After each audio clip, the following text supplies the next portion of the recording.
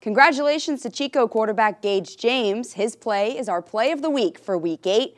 The play started with a little trickery on offense. James gets the ball back, though, and spirals one down to Troy Summer.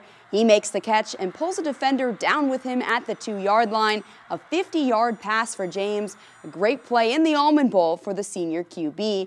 His play won with 59% of the vote. Of course, we'll have all the action for Week 9 of high school football. Be sure to tune into Under the Lights Friday at 11:15. That's all for sports. I'm Jenna Fink.